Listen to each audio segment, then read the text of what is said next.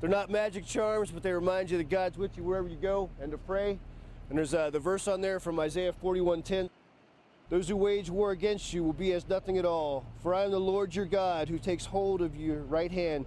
And dear Lord, we ask this day that you would give us protection on this mission, that you would fill us with your purpose, dear Lord, and as always, give these guys good target acquisition if they are opposed this day. Here's our prayer in Jesus' name. Amen.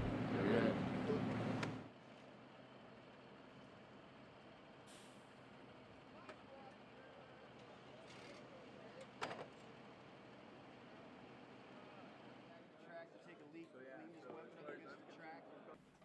Yeah, it's not a close shot. Like, I don't know what... Make sure they're good to go. Just get to the top. You guys got a Husky that got hit too, right? Ours? D7 or D9?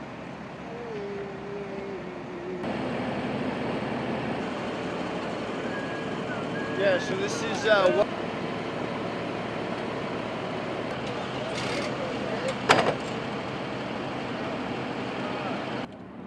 What's the type of IEDs we're seeing lately? Levitt, here, go. I don't know. I might. Yeah, it just looks like a lot of extra weight to me.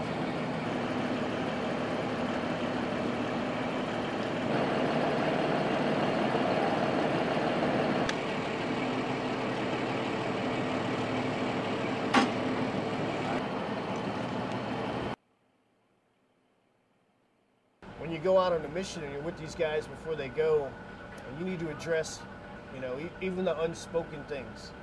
You know, praying with them before they go for that relationship that they haven't told anybody, but it's on the rocks and they're keeping it to themselves, or that fear that they have that they're not addressing.